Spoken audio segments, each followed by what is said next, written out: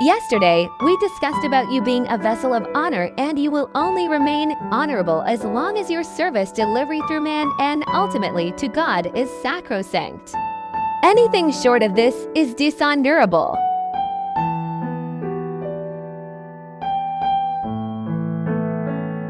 Genesis 1:26-29 KJV. And God said, "Let us make man in our image, after our likeness, and let them have dominion over the fish of the sea, and over the fowl of the air, and over the cattle, and over all the earth, and over every creeping thing that creepeth upon the earth."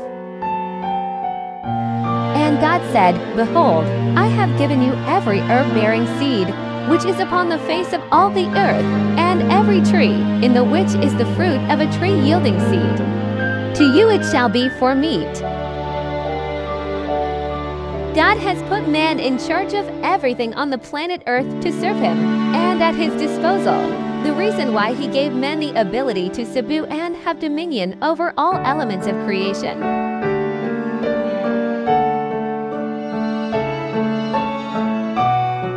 Exodus 7:16 KJV. And thou shalt say unto him, The Lord God of the Hebrews hath sent me unto thee, saying, Let my people go, that they may serve me in the wilderness. And, behold, hitherto thou wouldest not hear. Exodus 8:1 KJV. And the Lord spake unto Moses, Go unto Pharaoh, and say unto him, Thus saith the Lord, Let my people go, that they may serve me God, as we have seen in the above scriptures, where God created everything to be at man's service. He also has commanded man to serve him.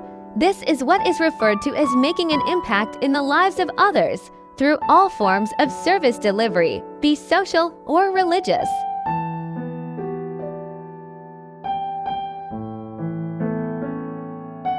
Matthew 25:35 36, 40 KJV. For I was an hungered, and he gave me meat. I was thirsty, and he gave me drink. I was a stranger, and he took me in, naked, and he clothed me. I was sick, and he visited me. I was in prison, and he came unto me.